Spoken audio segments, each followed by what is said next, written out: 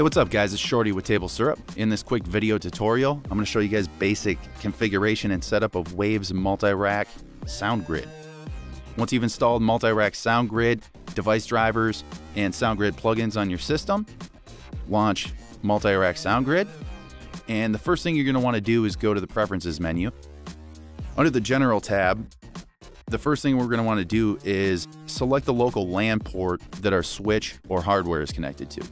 Once we've done that, we'll see that the link status is up, meaning that MultiRack is now connected to the SoundGrid network. Go ahead and click OK at the bottom of the window to close Preferences. Now let's take a look at SoundGrid Inventory. This is located under Audio in the top bar, SoundGrid Inventory from the drop-down menu. From here, we'll see all the IOs, drivers, and servers that are available on the network. With the assigned column on the left, we can choose which devices we want to use in our MultiRack setup. The settings button next to each IO opens the control panel for that device. Here we'll take a look at the DigiGrid MGB MADI to SoundGrid interface.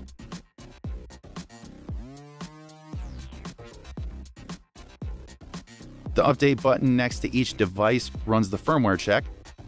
This can be done for IOs as well as servers. The network latency box is where you choose the buffer size of the SoundGrid server.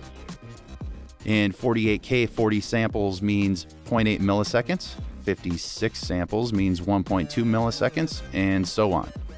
Each server has a different recommended network latency setting. And finally, the driver latency if you're actually using the driver in your setup. And that's it. Watch the next episode to learn more about routing in the SoundGrid network. For more info, visit www.waveslive.com.